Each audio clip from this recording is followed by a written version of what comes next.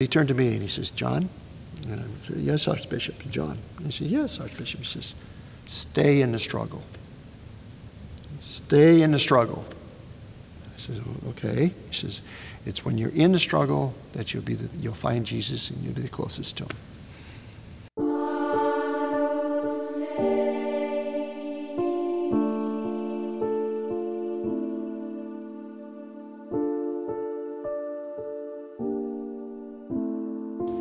This gospel reveals how profoundly human and totally divine Jesus is. It's a gospel of Jesus' human love, strong emotions and human love, but also the divine love of Jesus, who gives us the I am statement. Not just who Jesus is, but also what he means for us in our lives. He has that divine authority. "Lazarus, come out." And he does. It happens. The Gospel of John, the story of Lazarus, a person, I believe, who was sickly. In the language of today, we would probably say who was disabled. Now, he is disabled. I come to this because Martha and Mary, who are unmarried, yet they are head of their household where Lazarus is staying, something that is not common in the time of Jesus. Now, Lazarus seems to be a nobody yet, except for Martha and Mary and Jesus. He seems also to be at the center of their lives, the family lives. John Vanier, the founder of large communities and faith and light programs, what we have here at St. Michael's, for the special needs, those handicapped. In his writings of the Gospel of John, he's come to the conclusion that Lazarus has a handicap, and probably a very serious one. Now, there is something very special in being with the handicapped, the special needs people. They just seem to have that simple trust of God. They have a way of joining situations of life with the divine life of God in Jesus. A few years ago, I was asked to help out in a regional faith and light retreat that was held up in the north by Mount Vernon.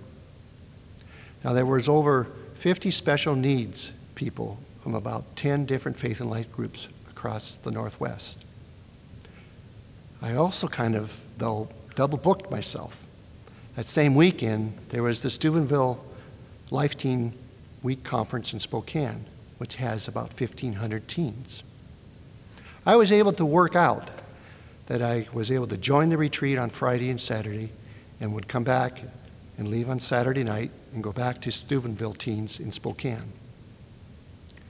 What was special is upon that leaving that Saturday night, the Faith and Light group, those special needs, those handicapped people, beautiful people, wanted to know so much about the teens, what I was going to, what were they doing. I told them that right now, at this very moment, they were in adoration, a special presence of Jesus. But it surprised the heck out of me. Spontaneously, they came out and said, "We must pray for those teens right now, right now." So we did, in a circle on the deck, with the wheelchairs, the walkers, lots of different body languages, lots of handicapped body languages, motions, and expressed faces. They prayed up a storm for God's grace to be with those teens. It was a powerful moment for me. Being there with this group, experienced the emotions, their body, their total belief, so simple, but so trusting in God. Total trust that God graces will be with those teens. They were encountering their presence, situation with God for the teens. When we encounter situations of desire, need, distress, or tragedy, we oftentimes find ourselves focusing on what's wrong, what's broken, and what needs help. By doing so, we are also beginning to express God to do something. However, Jesus wants us to approach situations and ask the question, how can I be an instrument who manifests the glory of God in this moment, in this situation, in this struggle that I'm dealing with? The ultimate prayer of a disciple in the midst of many situations is to be joined to the divine life of God in Jesus. In this gospel, Jesus is so profoundly human, vulnerable, and loving. Here he weeps in front of death, his best friend, a good friend. He touches the horrors of death too. The void created in the heart when someone is left you loved. He is moved by Martha and Mary and their pain in seeing his family, his friends. These are real pains we experience when we love, when we have a loss, when we have suffered, and when we have struggled. Jesus knows our struggles well, and during these times, can we join our situations of life, where we are, with the I am, the divine life of God in Jesus. I will never forget, a number of years ago, I was at the Life Teen Mass on Easter. I was the sacristan for that Mass. And in comes a lady in a hospice wheelchair, motorized. She has tubes. She is tilted back. She can't talk. She has something coming out of her mouth. It was very much a major effort for her to come to this Easter Mass. Her caregiver brings me over and tells me that she cannot receive the host. No solids, no body of Jesus. But could I come with the cup? And so she could receive the precious blood. I told him that we normally only have the cup stations and can't bring it back. The lady's face expression of a disappointment. She couldn't talk, but her face, her body language, it said it all. It came to me during Mass, though, that there is usually a little bit left over in the cup after communion of the precious blood. So I run back and I tell her that if she could wait till after the Mass, I could come back and maybe be able to bring her that precious blood.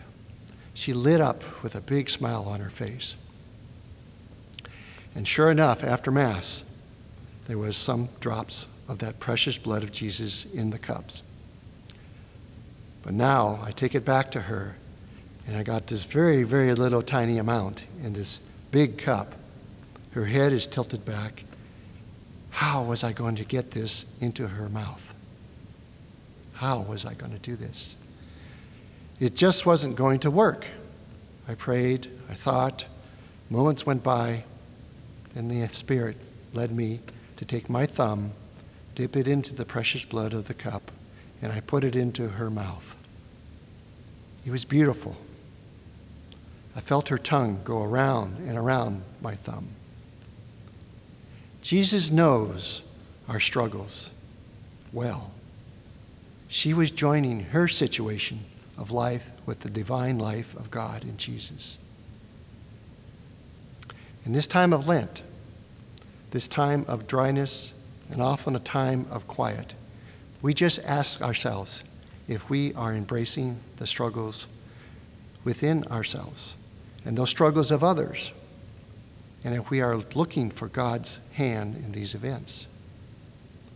Quoting Bishop Barron, he says, Jesus, the I am in our lives, does speak with authority of God.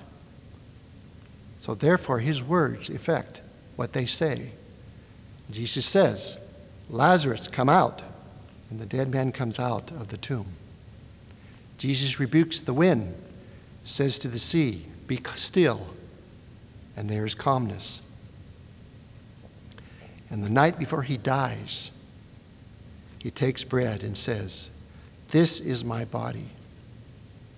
And you know what he says is, this is the Eucharist. We are joined very specially, our human lives, with the divine life of God in Jesus.